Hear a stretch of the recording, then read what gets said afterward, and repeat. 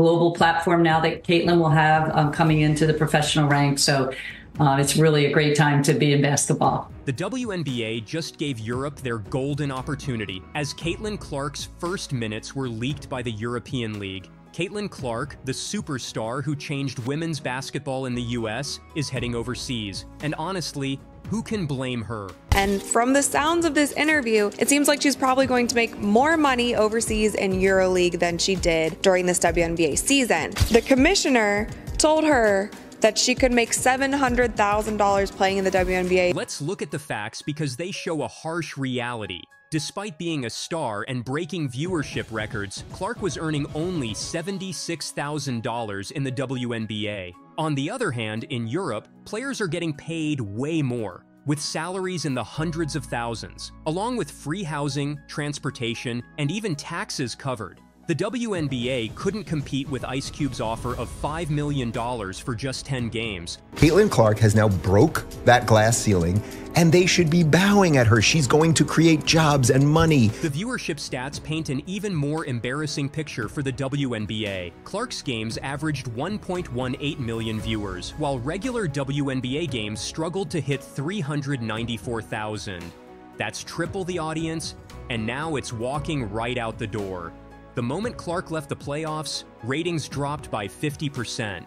The Aces Liberty game, a disappointing 929,000 viewers. Unrivaled League needs Caitlin Clark, and they are preparing to offer her a massive deal. But is it all too little too late? But this isn't just about money. Europe's offering something the WNBA never could: real competition. The European season runs from October to April, not just a summer fling like the WNBA. Clark's about to face top talent from Russia, Turkey, Spain, and France.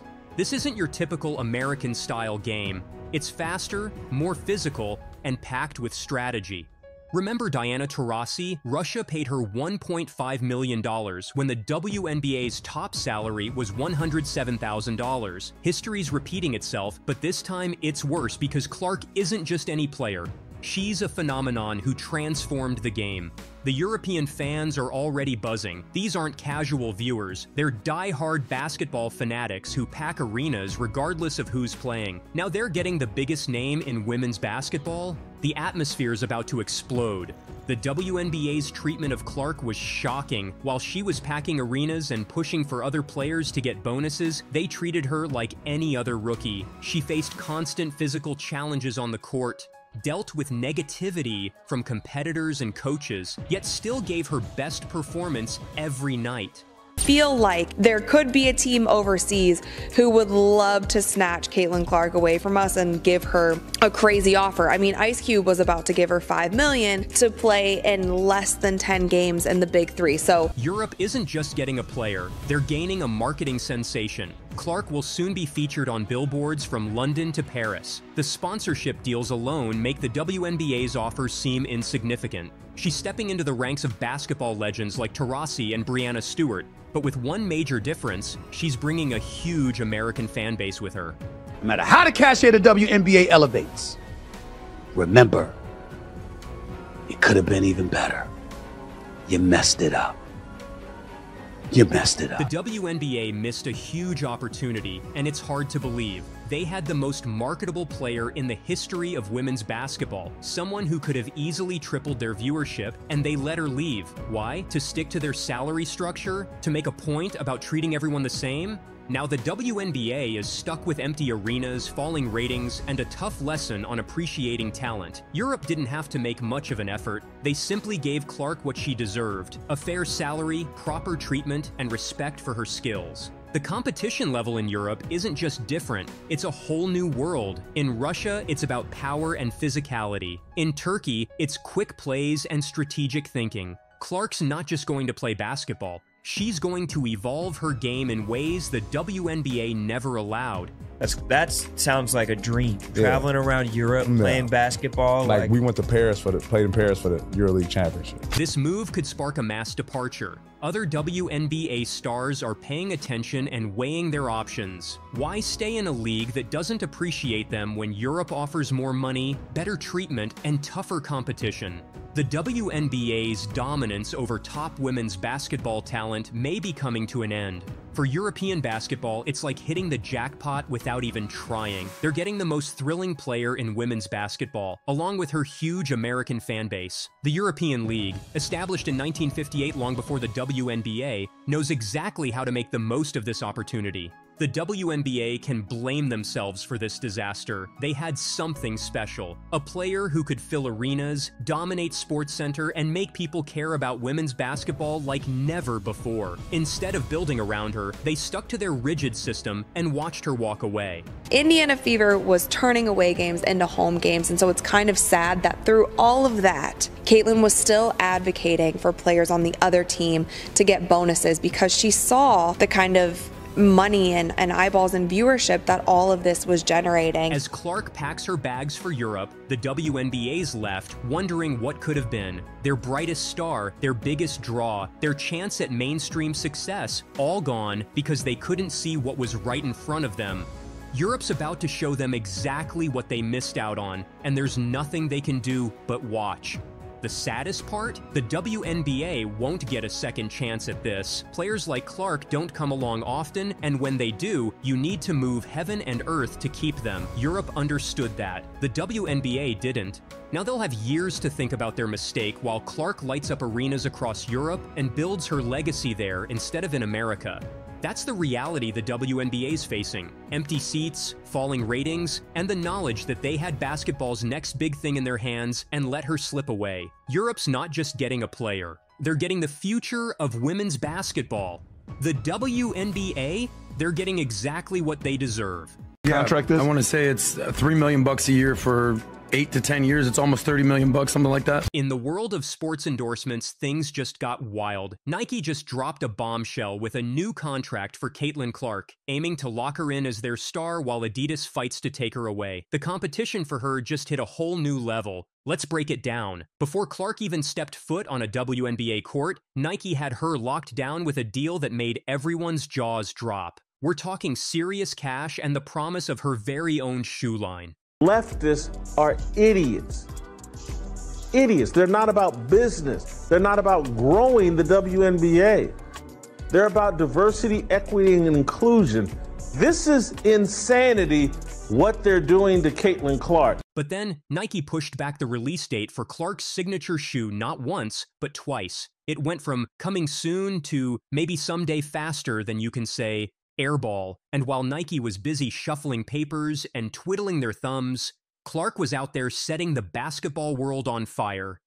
Adidas quietly stepped in while Nike wasn't paying attention and made their move, and they didn't play around. The offer was huge, enough to surprise even the pros, but it wasn't just about the money. Adidas was offering Clark something athletes hardly ever get. However, I will say that Caitlin Clark has created more buzz around the basketball landscape and has actually transformed and revived a league that was the WNBA, and she is getting paid a measly $28 million for 8 years as opposed to Wemby's $100. Imagine being a rookie and suddenly having the power to shape your own brand, design your own campaigns, and connect with your fans on your own terms. It's like being handed the keys to the kingdom. Adidas wasn't just offering a contract, they were offering a partnership. Meanwhile, back at Nike HQ, alarms were going off. They suddenly realized they were about to lose the biggest thing in women's basketball since, well, ever. Clark wasn't just any player. She was the face of the WNBA, a record breaker, a game changer, and Nike had treated her like an afterthought. WNBA season, it was announced that Caitlin Clark signed a massive endorsement deal with Nike. This deal was for 8 years, $28 million with a signature sneaker included. Now, at the time, a lot of us were... So Nike did what any panicking corporate giant would do. They threw everything at the wall to see what would stick. Bigger bonuses, check. faster production timelines? You got it. A marketing blitz that would make Super Bowl ads look like local car dealership commercials? Absolutely. He struck absolute gold when they signed Caitlin Clark to an 8-year, $28 million endorsement deal. So why in the world? And with that, Nike has not done one thing to promote her. We have not seen any commercials, we have not seen any ads, we have not seen any Caitlin Clark merchandise, and we for sure as hell have not seen any Caitlin Clark signature. But here's the kicker. It might all be too little, too late. Clark's fans had been watching and they weren't happy. They saw how Nike sidelined their idol, pushing other players to the forefront while Clark was left waiting in the wings. And in the age of social media, fan loyalty can make or break a brand. Now, this whole mess isn't just playing out in boardrooms and on basketball courts. Oh no, it's headed for the courtroom. Nike's not just trying to win back Clark, they're gearing up to sue Adidas. They're claiming Adidas played dirty, trying to lure Clark away despite her existing contract. It's like watching two heavyweight boxers squaring up, with Clark caught in the middle of the ring. On one side, you've got Nike, the reigning champ, desperate to hold on to their title. On the other, Adidas, the scrappy challenger willing to bend the rules for a shot at the crown. So in conversations with people in the know, it indeed has something to do with the WNBA MVP and Nike athlete, Asia Wilson.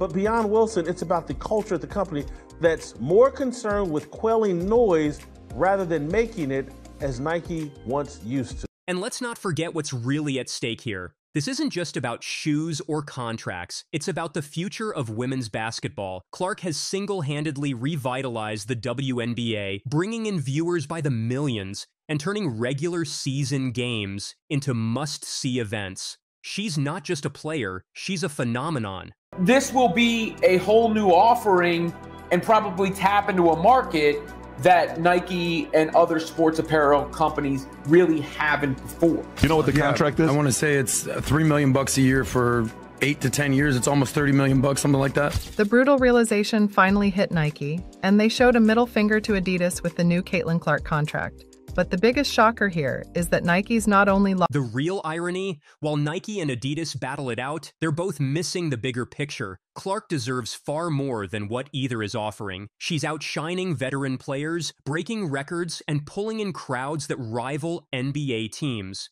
Yet, despite all the hype, her deal is still a fraction of what top male athletes earn. It shows the ongoing gap in sports. Clark has changed the game, but she's being treated like a bargaining piece instead of the MVP she truly is. No wonder Adidas's offer was so appealing. They seem to understand her real worth, both on and off the court. As this drama unfolds, it's raising some big questions about the sports industry as a whole. How do we value athletes, especially women, in a world where social media influence can be just as important as on-court performance?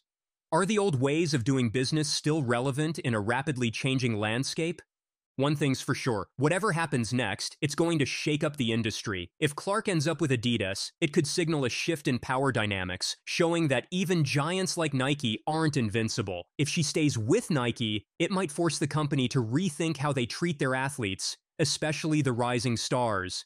And let's not forget the fans in all this. They're the ones who've been riding with Clark from day one, filling arenas and blowing up social media with every game. They're watching this corporate tug-of-war with a mix of fascination and frustration. After all, they just want to see their idol get the respect and recognition she deserves. As we wait to see how this all shakes out, one thing is clear. Caitlin Clark has changed the game, both on and off the court.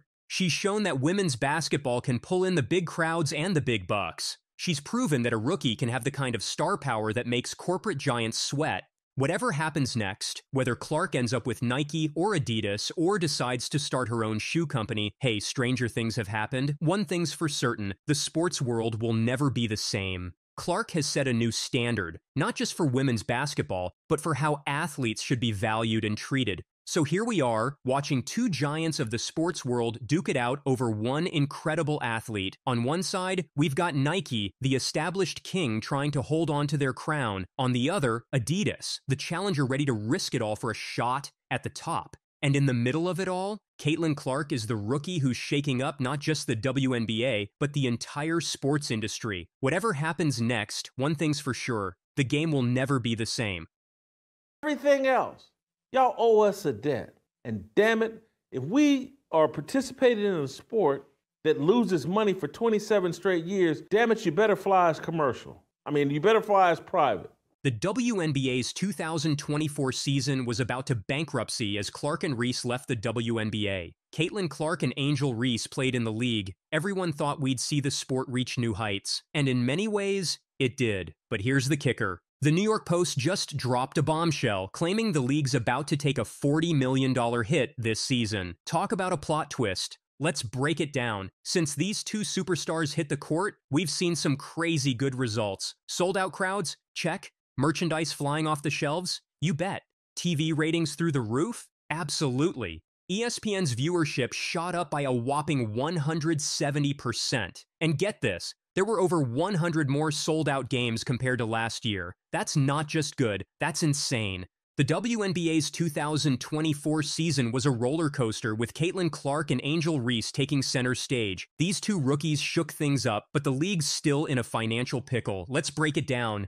Since the Marina Mabry trade, and she has stepped up her game in that opportunity. Caitlin Clark for three, rattles it around for her first deep shot. Well, she's definitely taken that golden advice, recently being the first WNBA player that has recorded consecutive 20-plus point rebound games. She said, look, she plays hard. I like the way she plays. I love her. I love the way Caitlin Clark is playing. Clark and Reese faced off 4 times when the Indiana Fever met the Chicago Sky. Clark's team came out on top, winning 3 out of 4 games. Clark played all 40 games this season, while Reese managed 34 before a wrist injury sidelined her. Looking at the numbers, Clark's got the edge in most areas. She averaged 19.2 points, 5.7 rebounds, and 8.4 assists per game. Reese, known for her rebounding skills, averaged 13.6 points and a whopping 13.1 rebounds per game. Clark shot better too, with a 41.7% field goal percentage and a 34.4% three-point percentage. Reese shot 39.1% from the field but struggled from behind the arc, hitting only 18.8% of her threes. For the whole season, Clark racked up 769 points, 337 assists, and 53 steals. Reese totaled 462 points and led the league in rebounds with 446. She even set a record for most rebounds in a single season before an injury cut her run short. They get a gift sent to them called Caitlin Clark. She is sprinkling magic all around the WNBA, making a sport that no one likes likable and watchable. And instead of showing any gratitude towards Caitlin Clark, they have set out to destroy Caitlin Clark. This is what women do. So what's the deal? Why is the league still losing cash? Well, they were bracing for a $52 million loss when the season kicked off. But let's be real, that's still a lot of money to lose. They have so little understanding of who actually built the league that they're playing in, who's carried the weight of the league that they're playing in, who has financed their charity league. They have no gratitude towards those people.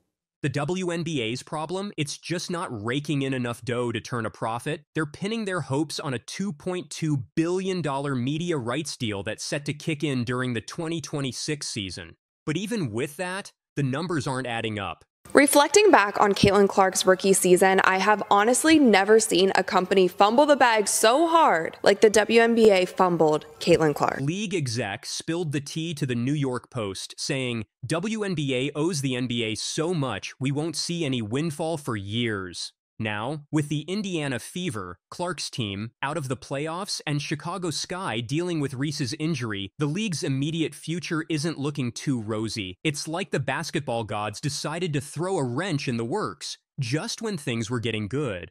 But let's talk about Angel Reese for a second. She recently opened up about her WNBA salary, and it's not pretty. It doesn't cover my bills, she said. When one of your biggest stars is saying they can't make ends meet, you've got a problem. The WNBA is banking on more players like Clark and Reese to help them break free from the NBA's shadow. It's a tall order, but crazier things have happened in sports. So, what's the takeaway here? The WNBA's in a weird spot. On one hand, they've got these incredible players bringing in fans and making the game more exciting than ever. On the other, they're still hemorrhaging money like there's no tomorrow. It's like they're stuck in this bizarre limbo, too successful to ignore, but not quite successful enough to stand on their own 2 feet. The big question is, can they keep this momentum going? Can they find a way to turn all this buzz into cold, hard cash? Or are they going to be stuck playing second fiddle to the NBA forever? One thing's for sure, the WNBA's got some serious thinking to do. They've got the talent and they've got the fans, now they just need to figure out how to make the dollars make sense. In the meantime, Clark is about to travel for the Europe League, and who knows, maybe her star power will be enough to push the WNBA over the edge and into profitability. But for now, the league's future is as unpredictable as a basketball bouncing on the rim.